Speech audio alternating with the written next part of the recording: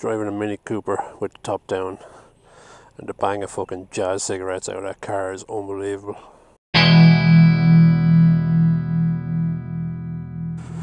Coast Road, heading towards Howth. It's one of those roads I am most glad of a motorbike on. I just cannot fucking imagine why everybody in Dublin tries to go here whenever it's in any way sunny or nice. It's just like, let's go to Howth. Let's go there on Sunday afternoon. Howth and fucking Glendalough. It's like, let's go somewhere outside Dublin. What places do we know that are outside of Dublin? Well, I know that Glendalough exists, and that's basically it. That's the full list. And I don't really do road rage videos.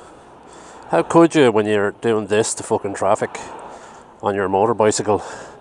No, but I am doing a sort of a funny take on road rage videos.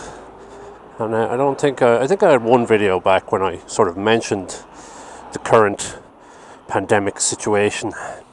And this week in Ireland, the situation is like cases are on the rise, and the government have sort of said, oh well, we won't hesitate in locking Dublin down. And I wanted to go out because this is probably boring to some people who are regular viewers, because this is one of my regular loops that I do around Howth and Malahide, and I wanted to go out with a special sort of view to looking at how people are observing the rules, such as they are, be it about masks or be it about keeping 2 meters apart or whatever other rules we've thought of. So let's go have a look and see how people are doing, see how annoyed I am, because I really don't feel like being locked down again. So yeah, here's some people already doing a bicycle. That's grand. Probably don't need a mask. I had heard earlier on in this that like your chances of catching it if you're going out for a cycle or a run or a walk, or if you're just walking around in a park, was slim and none, right? Because you really need somebody to be coughing or breathing directly on you and for you to stick around, so unless somebody coughs on something that you later put in your mouth, it's generally going to be okay. So for the most part, I think I'm not an epidemiologist, but I think if you have an open top car like those ladies had, that you're going to be okay, like unless you're in very close proximity with somebody who's like, how's it going? So maximum points so far, people are doing okay. I've actually seen a load of people, or a few people, driving around with a mask on, and I'm just kind of going, unless you're picking up people you don't know, I think you'd be okay with your mask on, unless people are just putting it on and leaving it on for the day, if they found one comfortable enough to do that, in which case, fair play. Okay, people walking around. And again, if you're walking down a street that's a fairly big street, is it okay to walk down the street with a mask on? I'd say it's probably grand. Again, you're not fucking, a street like this, it's not a big occupied street, there's not people coming in and out of places. You're generally probably grand, right? In terms of, if you think about it, like a mask isn't going to protect you 100% anyway. So all you're really doing is playing the numbers. Like all you're really doing is making sure that you're doing the precautions that you can. Like, you're not walking around in a hazmat suit, so you're not gonna 100% protect yourself. But it's to do with people just making a fucking effort. And one of the things I just looking at those four lads, unless they're four brothers from the same house, one thing I do notice is that like groups of kids walking around, kids don't appear to give bollocks about it, like, because again, they're kids. Like they're fucking, if you're fucking 14 or 15 or 16, like, you're not even a real fucking person yet. Like, you're just doing what you're told to do, or what comes as an instinct to you. So like, even if your parents are at home saying, oh yeah, you should wear your mask while you're out with your mates, like, your parents aren't going to tell you don't go out with your mates because they want you out of the fucking house. And then when you go out, like, if none of your mates are wearing masks, you're not going to wear it. And like, the implications of that just don't occur to you. You know, I mean, I'm not saying that every single 16-year-old on the planet is a stupid sociopath. Far from it. But, like, chances are there's more of a chance that you're not thinking with all of your faculties because you haven't developed them yet. So I do see a ton of groups of kids out, you know, on bikes or walking around, and they're going to spread it. Like, they just are. And that's the fucking difficult question about it, is do you let them out, right? Or do you, and as in, do you as a government decide, you know, oh, we're going to let kids out to do what they want? And then, as a government, if you decide that you're not going to let them out, is that actually going to work? You know, are they going to obey? You know, and are you going to be able to police that at all, right?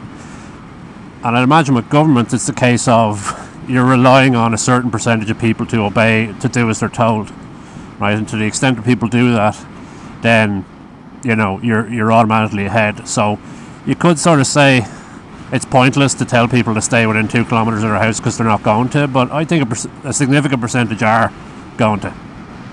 And that's because they just are, right? It's their personality, it's whatever it is. It's not because they're stupid people. In fact, it often is the case that they're smart people because they look at the information available to them and say, yeah, that's actually not a bad plan. And if nothing else, what the initial lockdown did for people is that it gave them the air cover, if you like.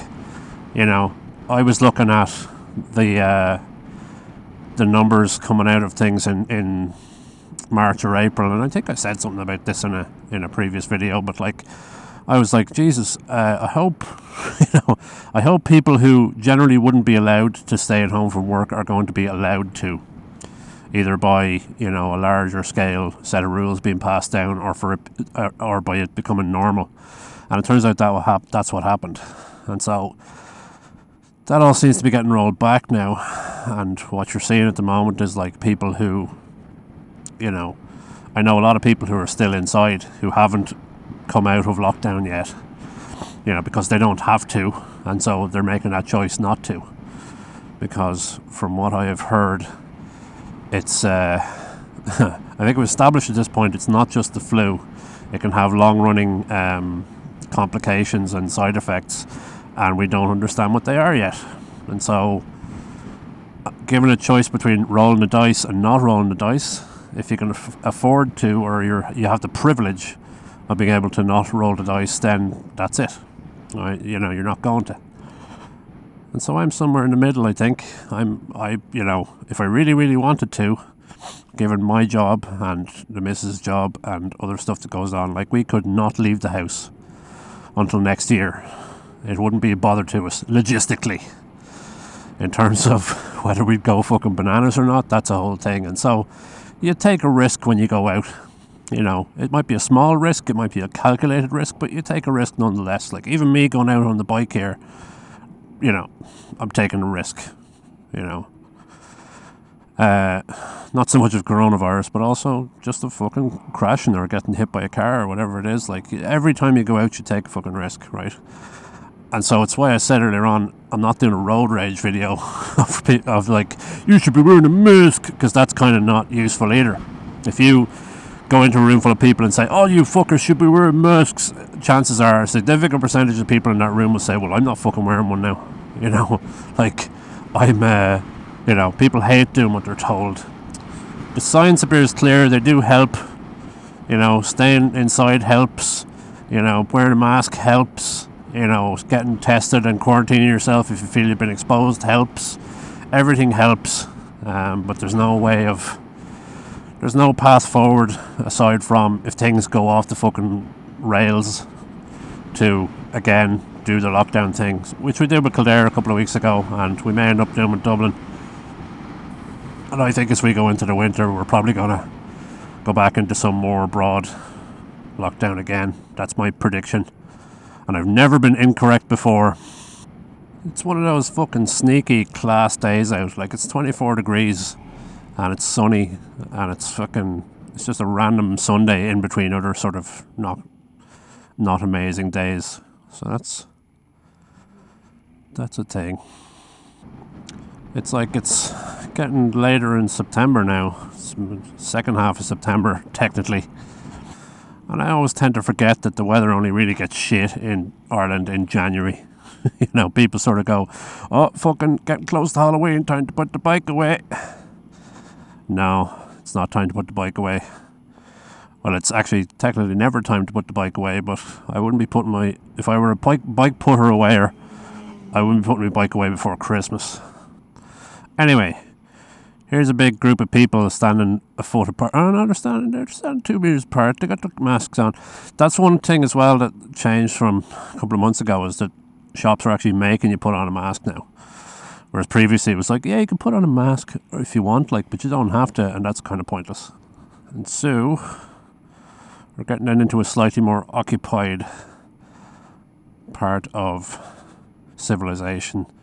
Group of chung ones, no masks. And if you look at the big crowds actually look fairly spread out.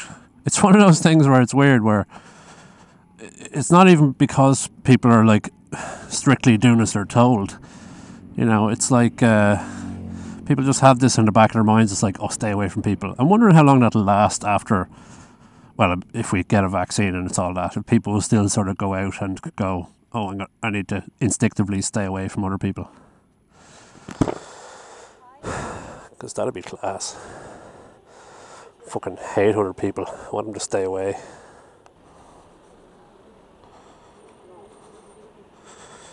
Okay, big group of lads waiting for fucking chisps.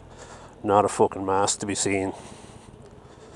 I don't know, maybe it's a chips thing. People who like chips and are lining up for chips are just like, yeah, I'm not wearing a mask lining for chips. I'm lining up for chips. Like, this is fucking... Maybe if they were lining up for something good for you, to be wearing masks. I'm lining up for quinoa and falafel wraps. I'm wearing my mask. I remember fucking 5 years ago when nobody knew about bikes. Like, there was no bikes. Everyone was like, I don't have a pot to piss in, I can't afford a bike. Now everyone can afford a bike, it's class. I mean, it's still expensive, it's just everyone can afford it now. Come on to fuck. Yeah, not a lot of masks going on. All the masks seem to be, and a guard walking around, don't give a fuck. I mean, I wouldn't give a fuck if I was a guard. If as a guard you're given this job that is just so insurmountable, it's like, go out and make sure people are doing social distancing and wearing masks. Like, how can you do that? You can't do it, like, because you go out to somewhere like Howth and you see a big bunch of fucking 50 people standing there waiting for chips outside of Bischoff's. Like, what are you gonna do? Now, you're a fucking guard, so you signed up for giving out to people, so you're gonna go and give out to them, but then you go off and you come back in half an hour and it's the same thing, you know? And it's not frustrating to me because I'm not standing outside Bischoff's waiting for chips, but like, it's one of those things where I think the urgency is worn off for a lot of people. You know, people were like, oh, this is bad, it can kill you, it can kill your elderly relatives, all that sort of stuff. And then it got a bit sunny, you know, and then we relaxed the things a little bit, and then a load of people said, yeah, do you know what, I'll take my chances. You know, they didn't say, oh, this is a relaxing of the rules that we can be judicious about. They said, no, it's time for you to make your own decisions and take your chances. The government are letting you do this, so clearly you're entitled to do it, so you should do it. It's safe. And so, if something is legal, it doesn't necessarily mean it's safe. I would say we're probably due another injection of manners into the general Dublin area. Be it a couple of weeks of Locky Downey or something else going on, I don't know, but that seems to be the only blunt instrument available at the moment. Fucking trains think they own the road. Alright, coming into Malahide, which is, I don't know, I guess data point number 2 in my very thorough look at how people are doing with masks and social distancing. Random coffee van. I will say there's a lot more fucking grub vans around. which, I don't know, poses its own challenge. There's I'm just seeing a lot more of them. Are you seeing a lot more of them? Let me know in the comments. God, I hate cunts to do that. Anyway,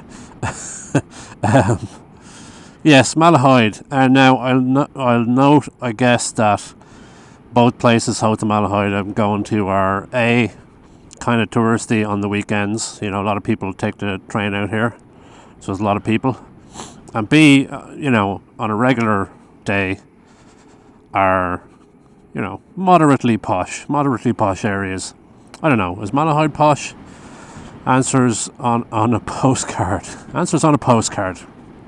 Unless you're from Malahide, in which case you can fucking go fuck a dowager, Fauntleroy. But yeah, the beach and the bits there seem fairly distancy. I don't know if it's more or less distancy than it generally would be. It's not the kind of thing you looked at before. Is everyone keeping their distance?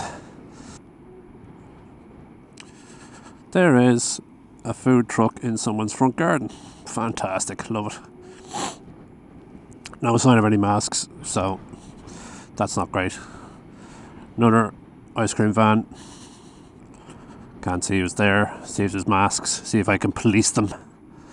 That is a serious concentration of ice cream vans along this stretch, which is fair enough, I suppose.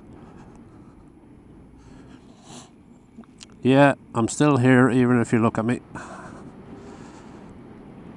This is one of those walk out into traffic and hope for the best type people. I don't know if I've just run into a pocket of them, but it seems to be a much older crowd in Malahide. Since I got into Malahide town, since I'm going to call this Malahide town, I have seen no masks whatsoever. Although they are still kind of walking around outside, but yeah. There you are, on your phone. He actually has the phone like out the window, just in case you weren't sure he was on his phone in his car. 27 degrees, fucking hell. It's nearly fucking nipple vent weather. Yeah. Alright, I just spotted my first mask, and I'm already much of the way through the town. Yeah, that is not an amazing sign when you're already through the town centre before you see any kind of mask and the place is pretty packed. So, that's my professional assessment. That's as professional as my assessment gets. And so in a week or two's time, when Dublin is locked down and people were like, oh, but we were all doing the things. Yes, fucking weren't, lads.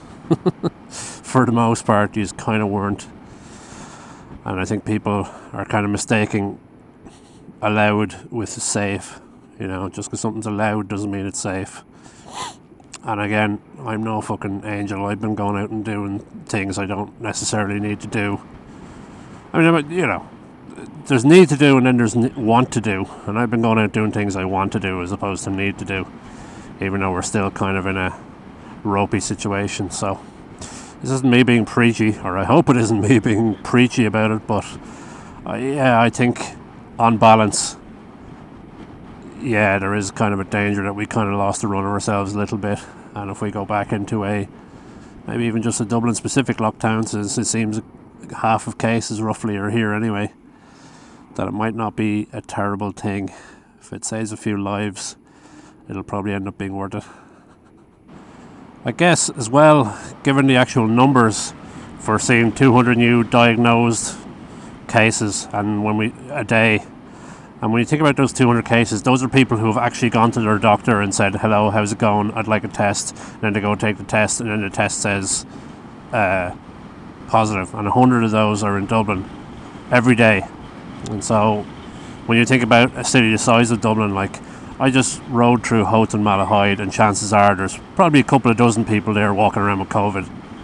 Like, just by that they're two busy towns in Dublin. And there's a lot of people there. I probably passed by tens of thousands of people there. Or 10,000 people, let's say.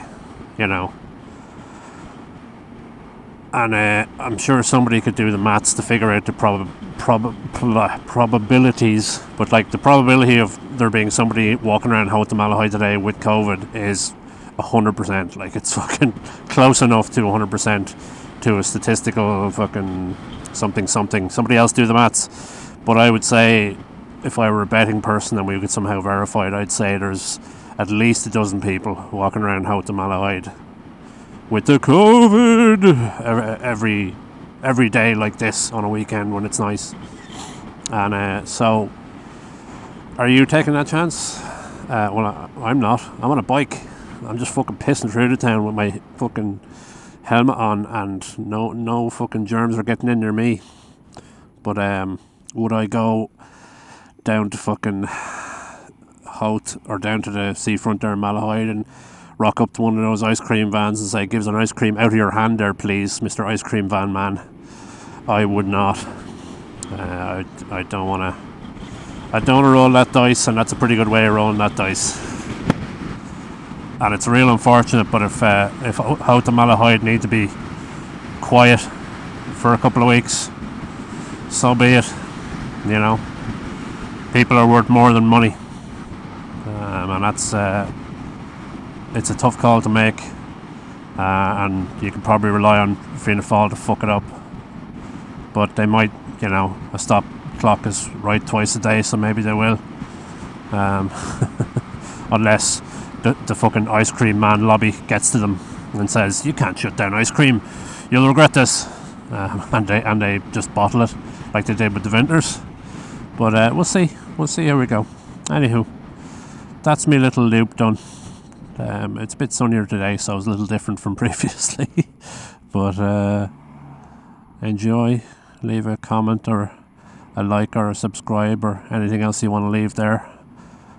And I shall talk to you again. Yeah, bikes, get the fuck.